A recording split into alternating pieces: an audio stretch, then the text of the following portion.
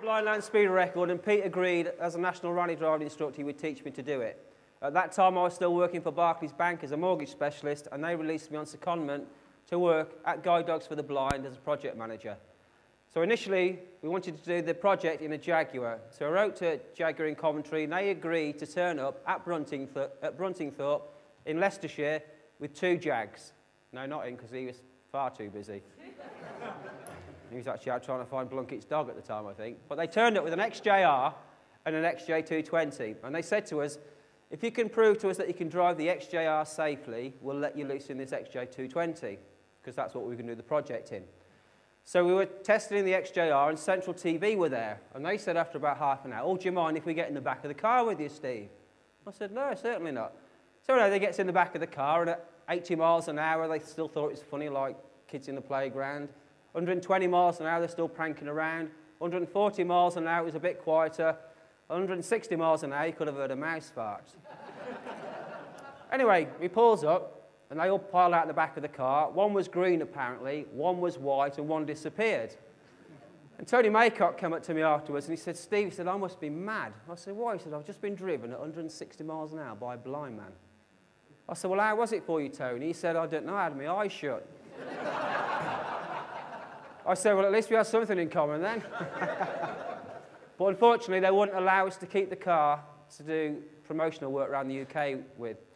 So I wrote to Chrysler, and Chrysler not only came up with the V10 Dodge Viper, but they also came up with Justin Bell, who was the world record holder in that class of car. Justin's time over a measured mile was 23.8 seconds, and mine was 24.2 seconds. That project generated over £5.5 million worth of media coverage, and the beneficiaries that year were Guide Dogs for the Blind. I went back to Barclays Bank.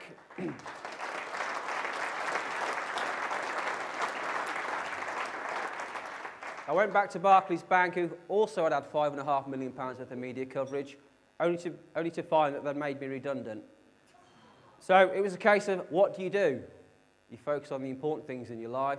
You focus on the change that you can make in your life. And my opportunity, and it was an opportunity, was to set up Blind Vision, which is the company. Blind Vision was set up to run the World Blind Land Speed Challenge. It was now going to run the World Offshore Powerboat Challenge and the Flight Project. Why did I do a boat project when I don't like the sea? Because it was a case of me challenging myself and overcoming my fears. So we got the V24 bat boat. It was slightly different in the boat in that I got vibrating pads on the back of both hands. So if I was going across the water in a straight line, there was no vibrations whatsoever. If I went slightly right, there's a vibration in my left hand. If I went slightly left, there's a vibration in my right hand. It was an absolutely fantastic bit of kit, but it didn't tell you whether there's a boat or a pier in your way. Hence the reason I needed somebody in the boat with me at all times to keep lookouts. That project generated over £12.5 million worth of media coverage. And the beneficiaries that year were Guide Dogs, Dogs for the Disabled, and Blind Children. But my ultimate challenge...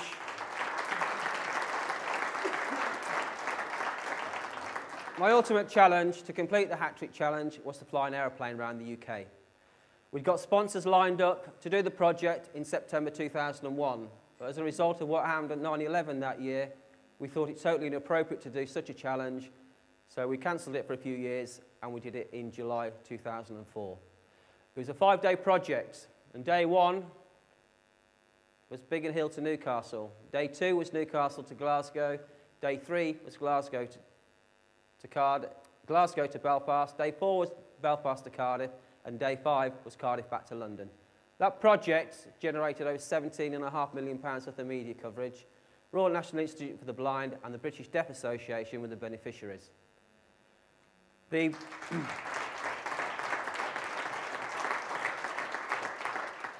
the aeroplane, I had a piece of software called a voice-activated interface, which converted all the data off the control panel into speech. So it would tell me everything that a sighted pilot could see. It would tell me about fuel, petrol, how high we were, whether the banking, whether a climb or a descent. The difficulty I had was that I had to digest the information that I was being given. So it's not just the information off the control panel that you're being given. You've got air traffic control talking to you. You've got all the other pilots in the sky at the same time.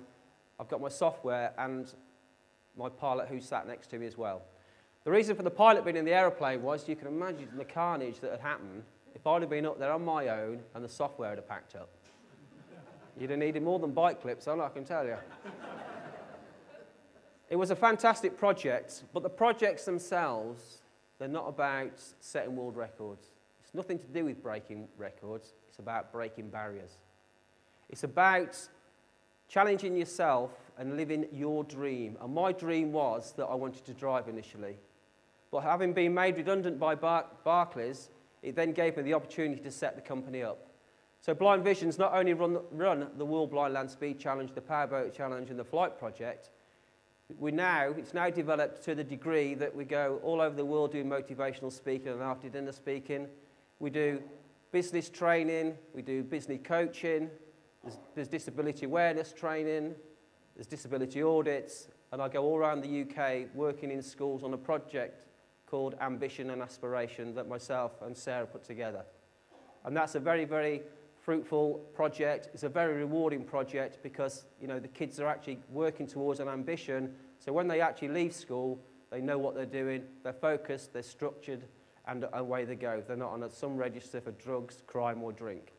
Who'd have thought it? At the age of 12, lying in my bed, feeling sorry for myself, in absolute bits, shattered emotionally and mentally. Just think, picture yourself, you're me, laying in bed, and there's this doctor at the foot of the bed. He says to you, right, Steve, he said, you're going to go blind, you know that. You're going to go and get a business degree. You're going to get married. You're going to have 2 adorable daughters. You're going to work for Barclays Bank as a mortgage specialist.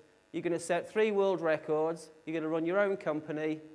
And you'd have turned around to him and said, you're bloody mad. But it's all about recognising your potential. It's all about listening to the information, the guidance, the support, the encouragement that you're given. Because, you know, you can do whatever you want in your life. But it's not always down to you. Sometimes we all need help. We all need to mix together. We all need to be part of a really proactive and energy-focused team. And I think if we are, fear, what's that? What is it? It's a barrier, isn't it? But that barrier creates that opportunity for you to overcome your fears and really live your life and do what you want to do. I do lots of work, obviously, in the charity sector, and a few years ago, I did a presentation down in London with Jim Davidson and John Virgo. Well, at the end of the night, I think I could see further than John Virgo could. It wouldn't matter if he'd had about 10 pair of those glasses on that he wears. And Jim come on stage afterwards, and he put his arm around me, and he said, Steve, he said, what you've achieved in your life is truly remarkable. He said, you've got all these world records, you're a sponsor's dream with all the media exposure, the charities love you to bits. He said, you're a credit to society, mate. I said, oh, thank you, Jim. He said, well, now you look at me. He said, I've been bankrupt twice, divorced 3 times, done for drink driving at least 3 or 4 times. I tell crap jokes, people laugh and come and pay thousands of pounds to see me. He said, well, I tell you what. I said, what's that, Jim? He said, I don't know, I feel sorry for your dog listening to that shit every night. And I think my point is, when you think you're there, there's always somebody going to come and knock you off your perch. But I'll finish with a phrase that I use all the time, and it's go mad. Now, people think I've gone mad, or must have gone mad, to drive cars at 200 miles an hour and not be able to see. You know, do powerboats at land speeds of 225 miles an hour and not be able to see. Fly an aeroplane around the UK and not be able to see. But it actually means go make a difference. All I want from you people in 2009 is to challenge those barriers, go mad, and make this the biggest year of your lives. Thanks very much for your time.